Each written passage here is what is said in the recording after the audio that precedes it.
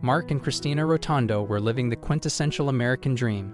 They had built a life together, secured stable jobs, and managed to save enough to provide a comfortable existence for themselves and their family. When their son Michael was born, their happiness seemed complete. They showered him with love and attention, weaving countless dreams around his future. They meticulously planned every detail of his upbringing, never imagining that their world could one day be turned upside down. Time seemed to pass quickly as Michael grew from a toddler learning to walk into a young man with a bright future ahead of him. The little boy who once clutched his parents' hands for balance was now confidently riding motorbikes, and his early alphabet books had been replaced by complex mathematics textbooks. As he neared the completion of his education, Michael and his parents began to think seriously about his future.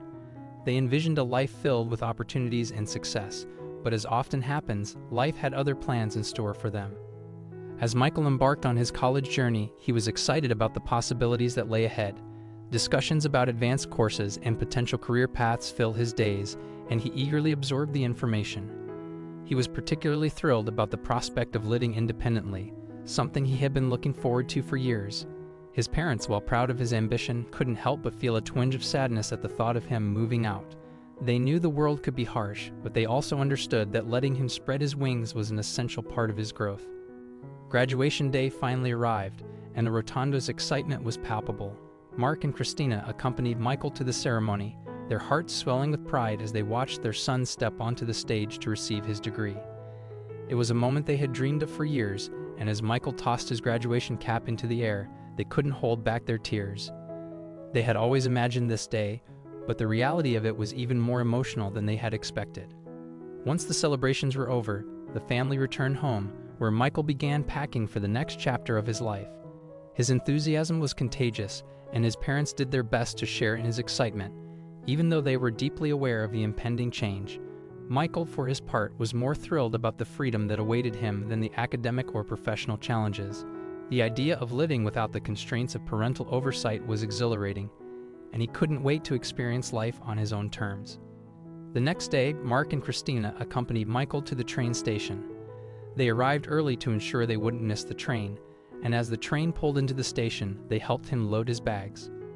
The final goodbyes were bittersweet, with the couple struggling to hold back their tears as they watched the train pull away, taking their son into a new phase of life. The days that followed were difficult for Mark and Christina. Their home felt emptier, and their thoughts were constantly with Michael. They worried about his well-being in a new city, hoping he was adjusting well to his new environment. Initially, Michael called frequently, updating his parents on his experiences and assuring them that he was settling in. However, as time went on, the calls became less frequent, and the conversations started to revolve more around financial needs. Michael began asking for money more often, citing various expenses. At first, Mark and Christina were more than willing to help, understanding that the cost of living in a new city could be overwhelming. As the requests for money became more frequent, they couldn't help but feel concerned.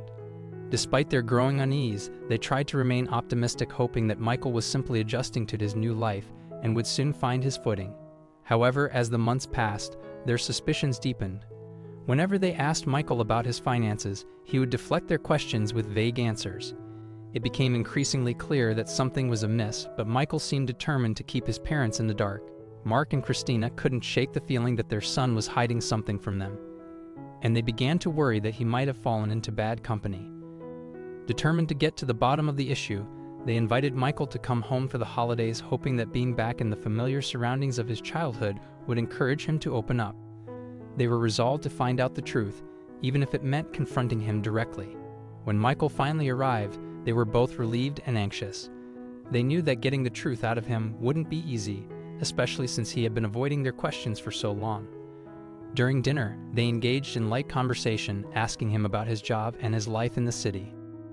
Mark, trying to keep things lighthearted, joked that now that Michael was working, he should start paying back the money he had borrowed with interest. To their surprise, Michael agreed without hesitation, which only served to deepen their suspicions. Why was he so quick to agree? Was he trying to hide something? Their attempts to get answers through casual conversation failed, so they decided to take a more direct approach.